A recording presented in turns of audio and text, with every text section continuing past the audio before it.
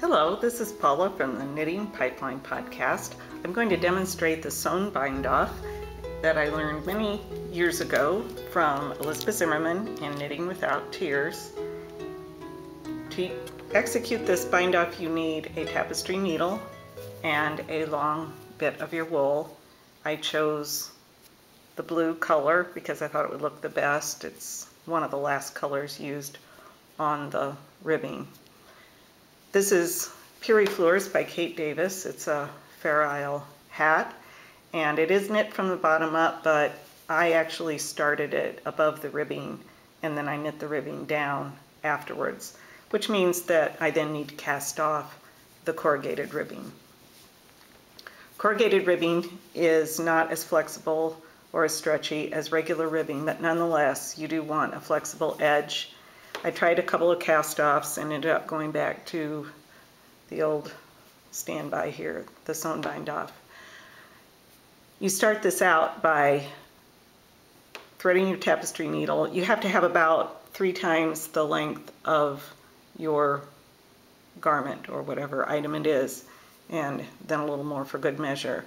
You go in 2 stitches as if to purl, the first 2 stitches on the needle as if to purl. I've already done this, these 2 stitches, so it's not going to look quite right, but and then the next stitch you go in as if to knit and then slide that off.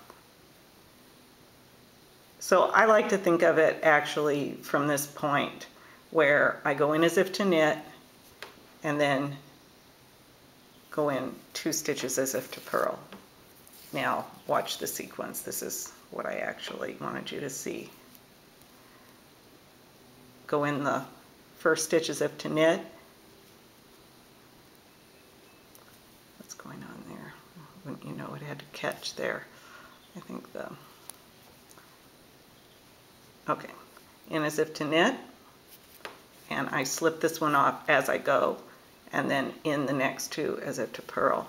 This is very similar to Kitchener. Okay, so I'm on next step, in as if to knit, slide it off, and then in the next 2 as if to purl. So if you think of it as knit 1, purl 2, kind of is a good way to remember it. In as if to knit, slide it off, into as if to purl.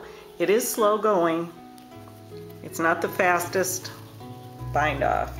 And one disadvantage is that your yarn does wear a little bit because you're pulling this strand of yarn through a lot of stitches. So for a neck edge, it's not my favorite because it tends to wear. But as you can see, it has as much stretch as the corrugated rib, and it looks pretty good. It's not a very obvious bind off. That's the Sewn Bind Off by Elizabeth Zimmermann, and I am Paula from the Knitting Pipeline podcast. This will accompany episode 130.